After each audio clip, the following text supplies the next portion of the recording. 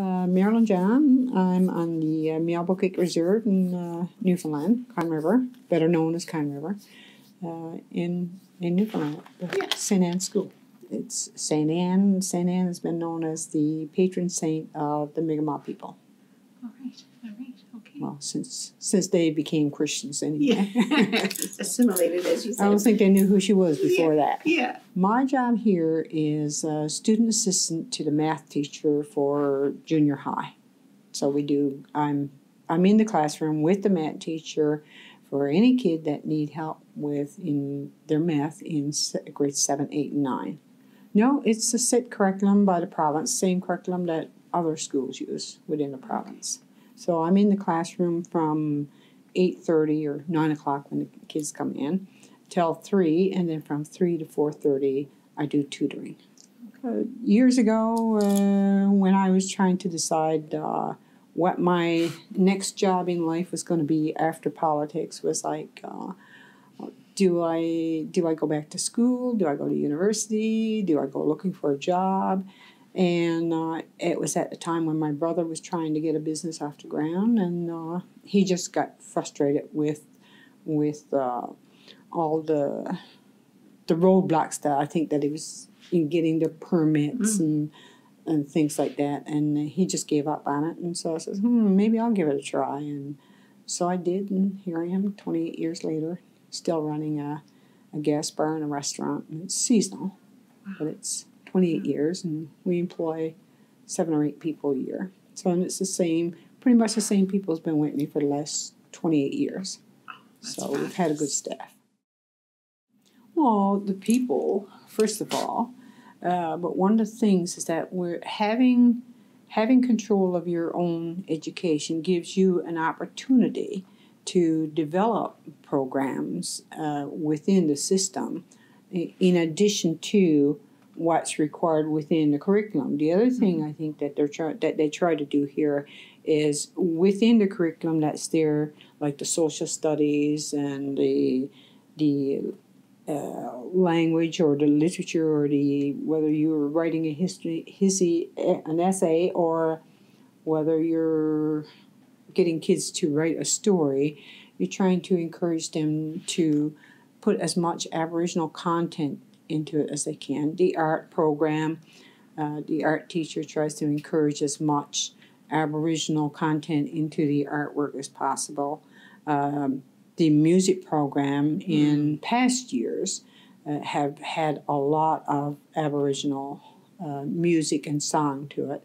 I know when my daughter was into music here, a lot of her music was and included the language.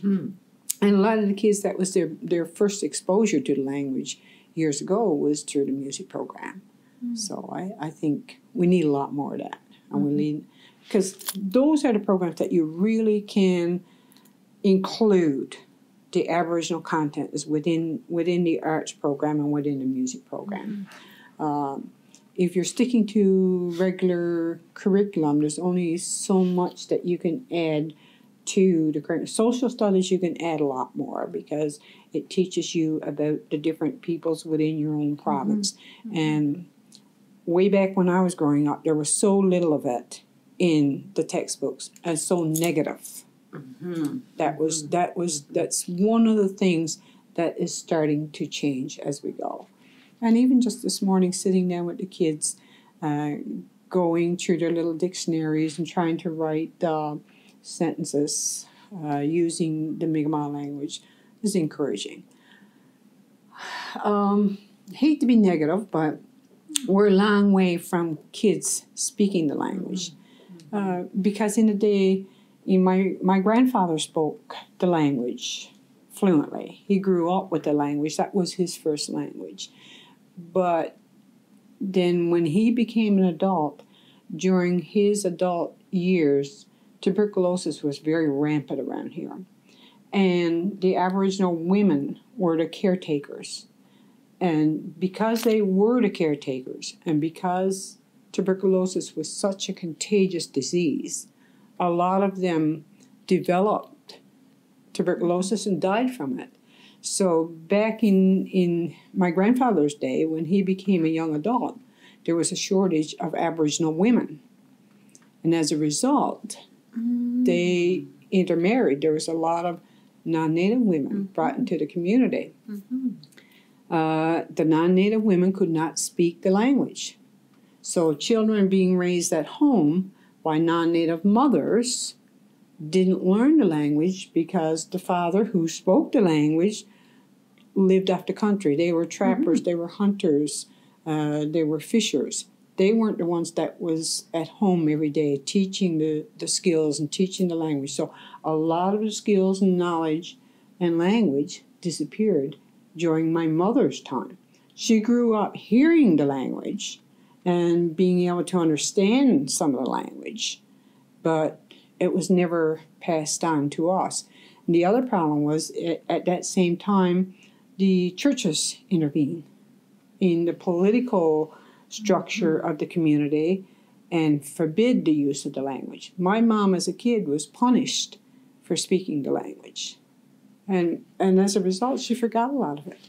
She forgot an awful lot of it. She knew when she was little, but she forgot a lot of it. So trying to bring back a language that's been dead for 70 plus years or 80 years, even in my mom's day, who would have been in her 90s now, it was restricted. And so, I mean, you've got 80, 90 years of deterioration of the language, trying to bring it back. There's a big effort here to do it, and you have to start with the little children because they're sponges. They learn a lot faster than most of us. And we finally got a Mi'kmaq speaking teacher here, and a lot of the kids, especially the younger kids, are more engaging in the language. As the kids get older and they become teenagers, they're too cool for that. And they don't want to. That's the truth. They just don't. And their attitude is, what am I going to do with that? Who am I going to speak to? And the other problem is that the little kids are learning it, which is great in the school system. But when they go home, that's the end of it. Once they go through the doors here, very few of the parents are encouraging it at home.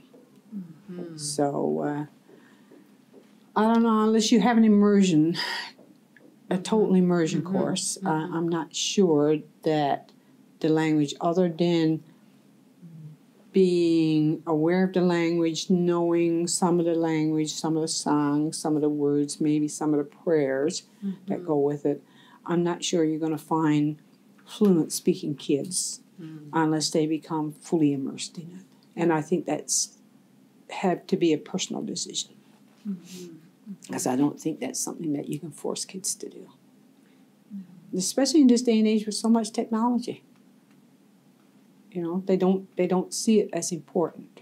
You know, people like me see it as important. I wished I'd have had the opportunity. And I wish my mom had never lost it, or my dad.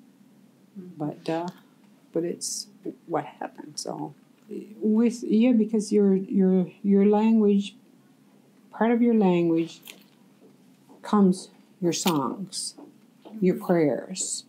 But then, like I say, as families become mixed, there's more and more assimilation. And when I went to school, you could look at the faces in the classroom and knew that these were Aboriginal kids.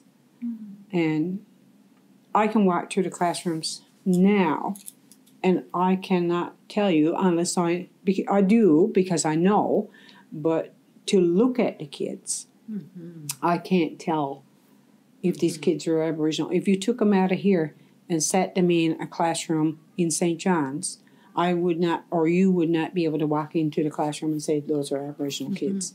You can't tell by looking at them anymore because they don't have the Aboriginal features. They don't have the strong Aboriginal genetics that we had because we had both parents were Aboriginal because of the intermixing and intermarriage. Now you have, a kid that doesn't have those features. And a lot of kids, because they don't have those features, they feel a little intimidated by it, but because they feel they're not Aboriginal. And a lot of them don't say it. But then when you get into one saying, well, because I don't look Aboriginal, I can get away with not telling anyone I'm Aboriginal. So there is a lot of assimilation, even this. And as we become more open here, we were isolated back in my day. The only access was by boat or by water. So as you get paved highways and people's got jobs and vehicles and they do a lot more traveling, you're getting a lot more assimilation. So it's as assimilation becomes bigger and bigger, the job of retaining the culture and keeping the culture and keeping the language alive becomes more and more difficult. It becomes a bigger job for little communities like us who have all that access. I think the more isolated you are, the better opportunity you have of keeping your culture alive and keeping your language alive. I would like to see a lot more Aboriginal activity within the school, especially using the art room, not just for doing artwork of cities or some other your art based on somebody else's culture or somebody else's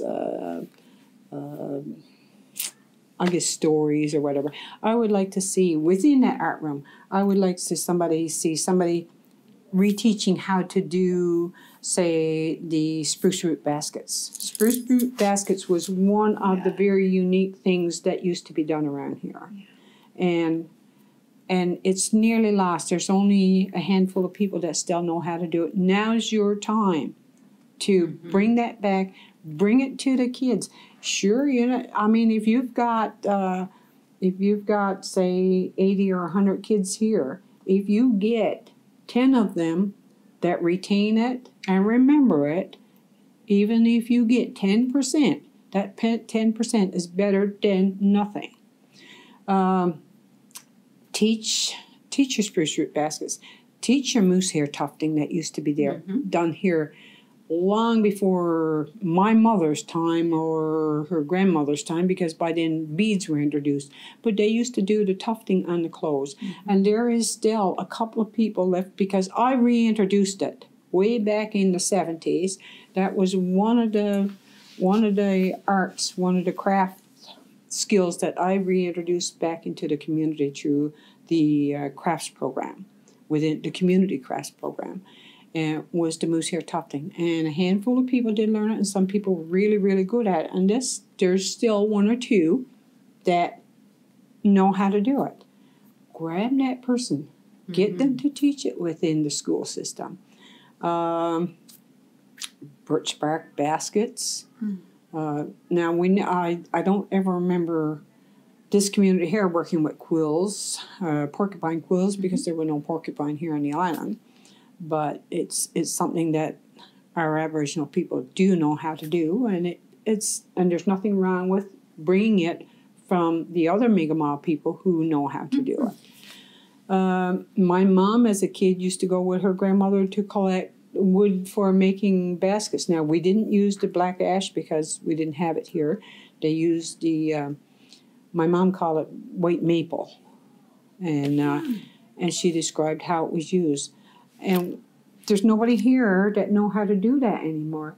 But the art of making baskets is the same, whether you use white maple or whether you use black ash. Teach the kids how to make a traditional basket within the art room. Teach the fine arts. Bring in an artist to teach the skill of using your paint and your waters and colors and base your teachings on oral history or stories or the mythology or whatever, the old old stories or old that was around years ago, and those kinds of things. part of the program, I remember years ago I did a program with the Newfoundland Museum. And one of the things we tried to do was capture old traditional crafts or art or knowledge that was so quickly disappearing. And one of the things we did bark tanning. How to tan hides using the bark from the root of the tree. We did how to make shanks, what they call shanks, which was a long booth made from the leg of the caribou. And there was what they call the shanks. There was two ways of making it. One of them was with the hair on the outside, which was used to walking on the ice and slippery areas. And the other one was one that was where they took all the hair off it and bark tanned it, and it was worn inside. We did a slideshow on how to make a caribou hide canoe. We took a couple of elders with us, and we flew back in the country to a hunting lodge, and we filmed it, and we did a slideshow right from the beginning to taking the caribou, to cleaning the caribou, to cleaning the hide, and putting it together to making the canoe. And those are skills nobody knows how to do anymore. My dad talked about using a caribou hide canoe. You know? Cool. But you need resources to do that. Mm-hmm. You need money to do that, which the school has resources, but it's limited. Mm-hmm. You have to be able to bring in people who still know how to do that to teach, and that costs money. These people aren't going to come here for nothing. Mm-hmm. So you still need a lot more resources. Yeah, it's great that we have the resources that we got, but to do all these other wonderful things, you need a lot more than we have here. Mm-hmm. Mm-hmm. I think the community has got to get behind it. I remember years ago, first when I introduced the idea of having a powwow here around the council chambers, because I was on council at the time, and everybody was, oh, no, people's not going to go for that, and nobody's not going to get involved in that, and you're never going to see a powwow here. And I said, oh, you don't know unless you try. Somebody's got to start.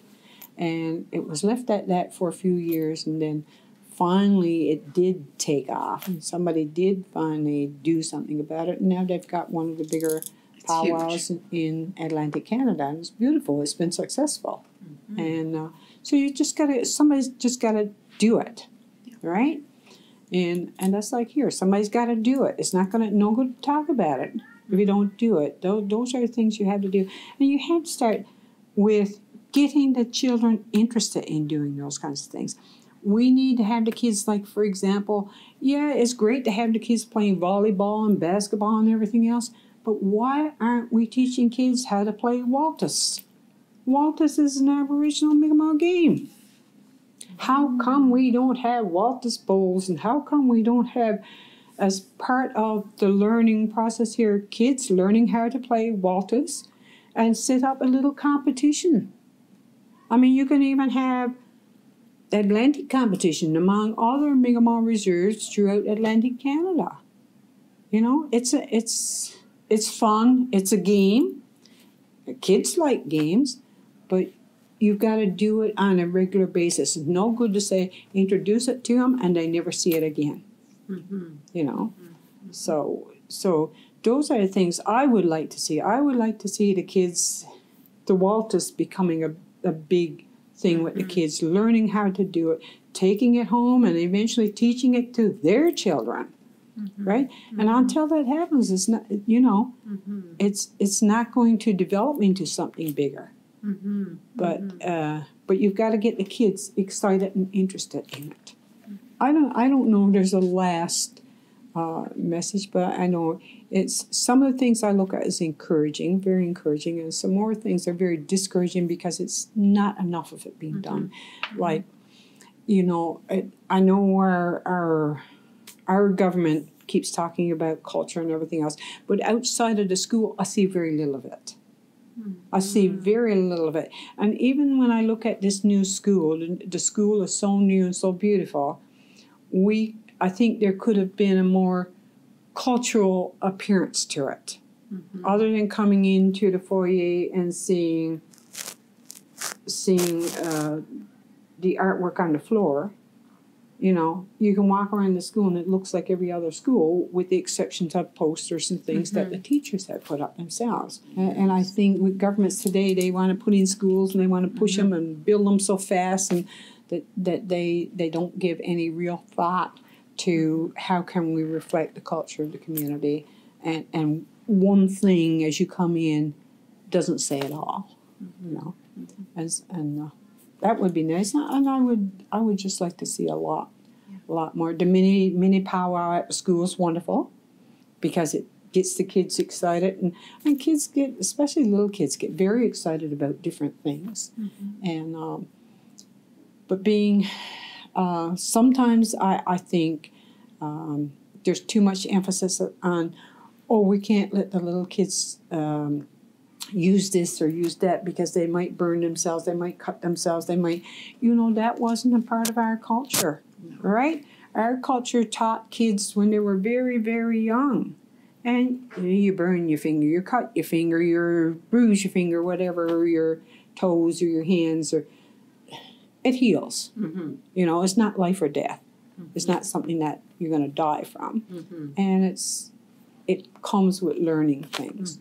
You know, and kids did that and was involved in learning at a very young age within our culture, you know. And we've all of a sudden we've adopted that safety thing because kids aren't safe, and we've gone overboard with that. So I think you need to get back to. And I know back in the day when my son was very young, one of the things that the school had was a wilderness camp that they had, and he was, I don't know, maybe grade 5, grade 6, when they took a bunch of kids with some elders and they took them into the bush, and they gave them that experience.